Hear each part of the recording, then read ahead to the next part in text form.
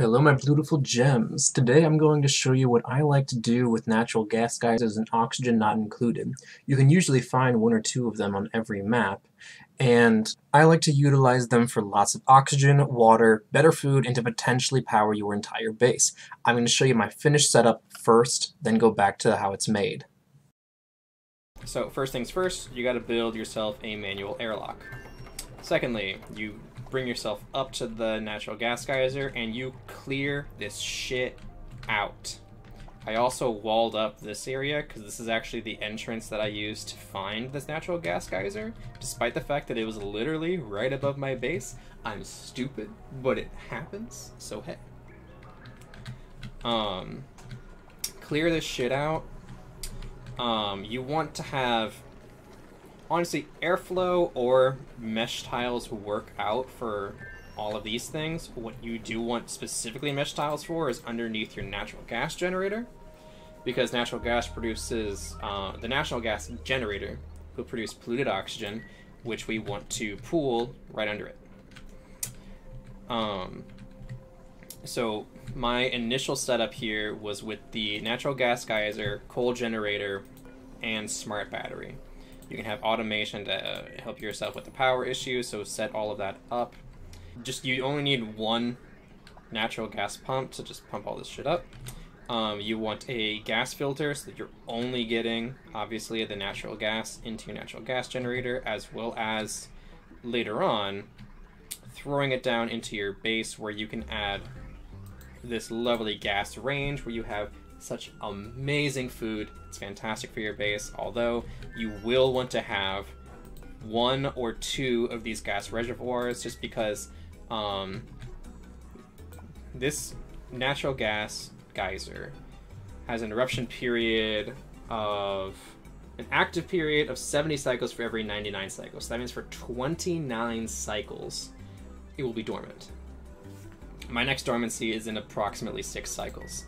So once that goes dormant, it will not be producing any more of this lovely natural gas for me. So I make sure to have a huge stock of natural gas so that I can maintain all of this lovely, lovely food. You can do the same thing if you wanted to. Like, honestly, I could throw another one of these gas reservoirs. I was gonna say over here. I could probably put it like above, right over here. And then I can throw in some gas. Yeah.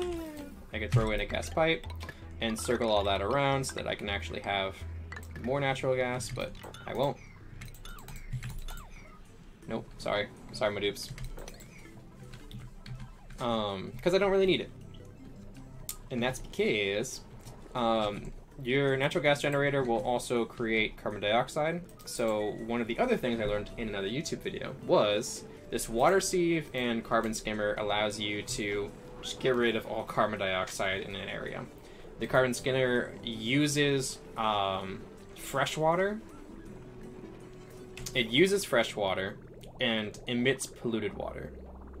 But the water sieve uses polluted water and creates fresh water. So it's a perfect little loop here. It only costs, what, 240 watts total, which is nothing.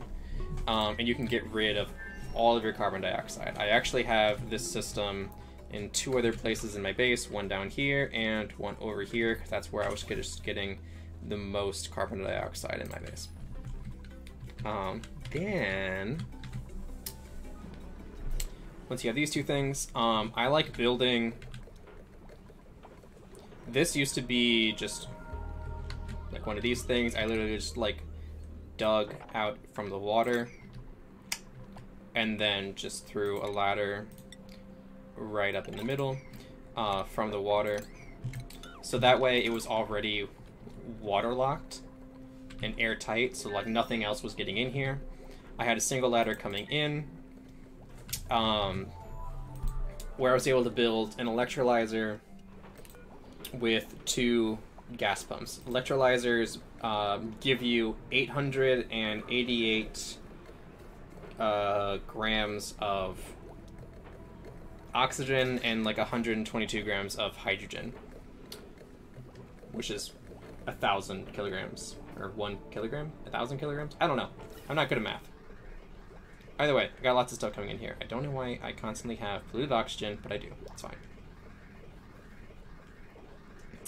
Either way, you're going to have this lovely little set of oxygen coming out, as well as little bits of hydrogen. I have another gas filter that I have sending up into a hydrogen generator. Ah, the reservoir just went down by a lot. That's interesting. It goes up to a hydrogen generator, so now I can use both a natural gas and a hydrogen generator to power this whole system. I mostly just have a coal generator in here as like a backup. You can just leave it on low. I don't care about the fuel request threshold. It honestly should rarely even get used. Most of your power is going to come from natural gas generator, and extra supplement is going to come from your hydrogen. If you wanted to one-up this system, once you get your operating skills up high enough, you could create a power control station, make a little room, and have natural gas, coal, and hydrogen generators all tuned up so that the hydrogen and natural gas generators would be putting out 1200 watts instead of 8, and the coal would be producing 900 instead of 6. It's a lot, but it's great. I don't bother with it. I don't need to. I don't care to. But either way, you need to have this liquid pump down here in the middle of your polluted water.